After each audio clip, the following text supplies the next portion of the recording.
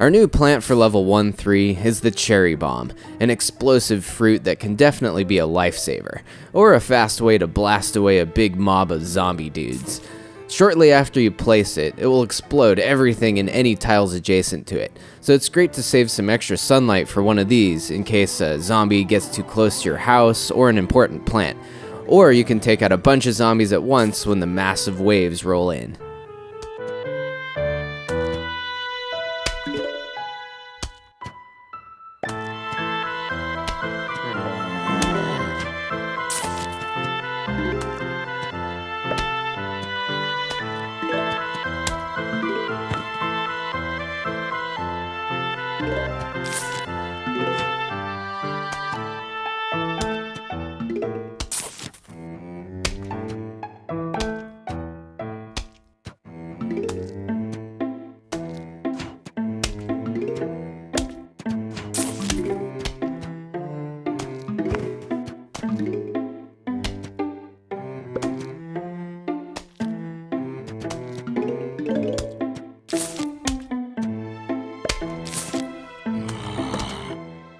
And this stage also has the first zombie with a traffic cone on his head. He must have been drinking a little bit too much of the zombie sauce at the undead pub. Well, if you've set up 2 columns of sunflowers like I have, you'll want to put down a second pea shooter to take him down. The cone is essentially armor that allows the zombie to take more damage.